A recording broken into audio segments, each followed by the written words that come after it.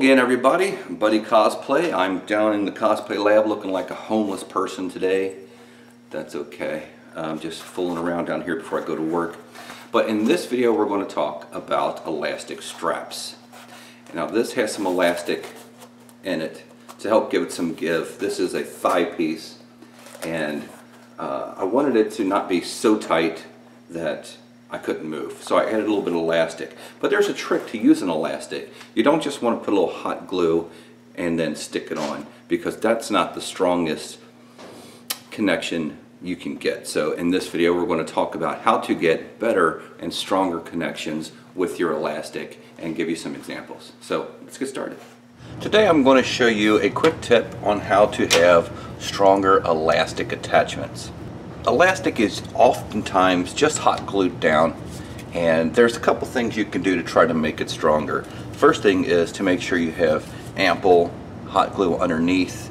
Stretch this before you allow it to stick. That way more of the hot glue gets into the cracks and crevices of the material. And another thing is you can take a knife and score some lines in it, hit that with the heat gun, let those things edge up or open up, those lines open up, English today, and then attach it so those lines give the hot glue a place to absorb a little better and give you a sturdier attachment. So those are the basic tips and tricks that people use, and I'm going to show you one more, and we're going to compare it.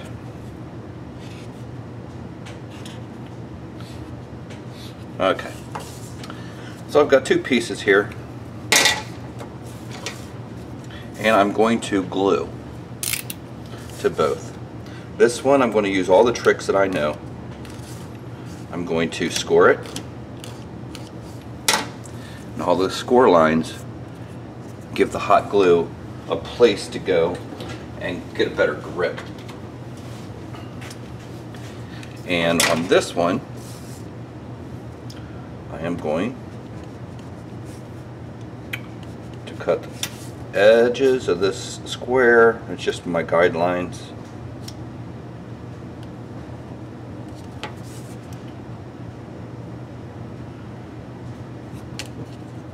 Okay, and this is a trick I'm going to show you. I have basically just opened this up by cutting a piece off half the depth. So this is going to be my stronger test 1 and my original test 2. So before I could do that, I have to open these lines up with the heat gun.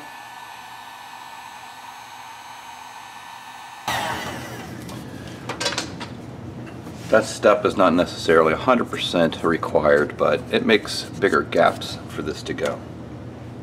So again, now that I have more area for the hot glue to grip, I'm going to apply some hot glue. And the second thing I'm going to do is I'm going to stretch this as I put it on to allow more of it into the cracks. And that should give the best seal that you can get with the current tips available to you. Okay. Now I stretched it, put it on there, and now I'm going to go over the edges to give it an extra little bit of seal.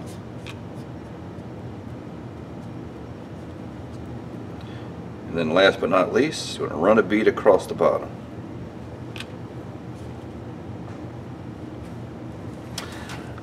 Now that should be a very sturdy attachment. Again, we've got a line across the bottom that just helps support it a little bit better, and we've got a line of glue around the edges as well. So compare that to this, excuse me, which I have not done yet. I'm assuming this one's going to be stronger, so there's no way to know until you test. We're going to go ahead and move on to this one, and this, all we're going to do is do a similar process. I'm not going to hit that with the hot, well, let me go ahead just to make sure I'm doing it fair. Okay, those edges have opened up. Put some hot glue in there. Put that down there. Another little bit of hot glue. And now I'm going to replace this.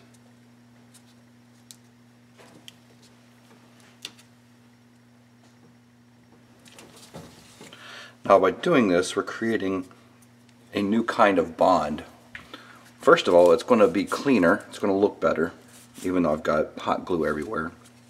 It looks much better than that. It's going to feel better if this is on the inside of armor and it's against your skin. So it's already got some advantages. And there's only one fair way to do it, and that's to grab and start pulling. Let me move these knives out of the way.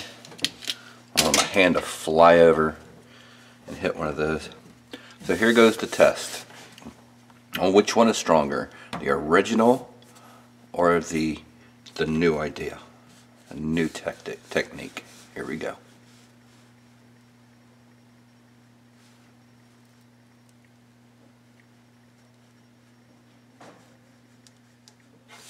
Wow. I can tell you that's pretty darn sturdy no matter how you look at it.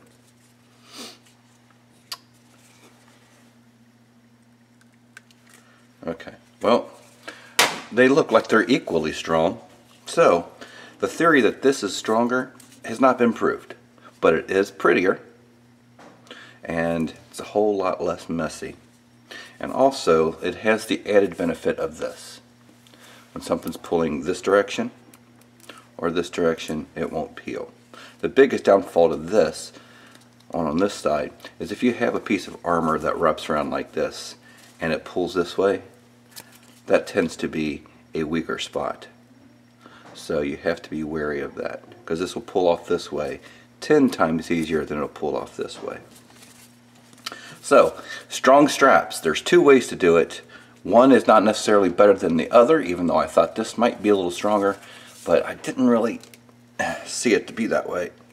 They seem to be pretty, there it went, pulled out first. So it's not quite as strong in this direction. Of course, pulling this way, that might be a different story, but that's as far as we could test it. But this one looks much better. It's much cleaner, and that might be reason enough for you alone to do the same things. Of course, I didn't give this inside as much care as I gave this one. There's no reason this should be any weaker than this. If I did everything on the inside here, I skipped going over this and around the edge. I just sandwiched it together. So there you go. Two different designs. One's a little better, and they're both strong. So enjoy. Psst. Hey there. You. Yeah, you. Come here. Why don't you click that subscribe button real quick, please? That's all I got for you.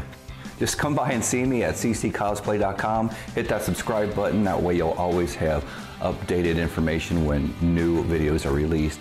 And connect with me on Twitter, Facebook, and Instagram. All the information is on cccosplay.com. And last but not least, stay crafty, my friends.